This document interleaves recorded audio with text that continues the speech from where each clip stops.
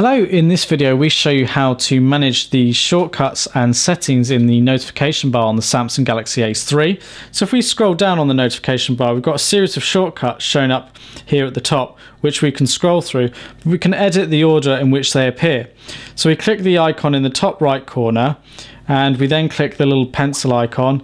We're taken into the notification panel control option, and it's here we can move different options around.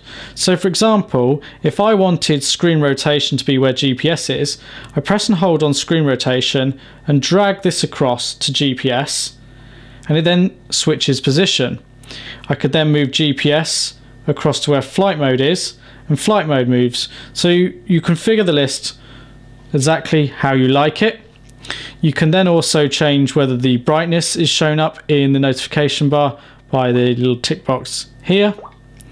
And then when you're happy, you click back and the notification panel will have changed according to your specific setup.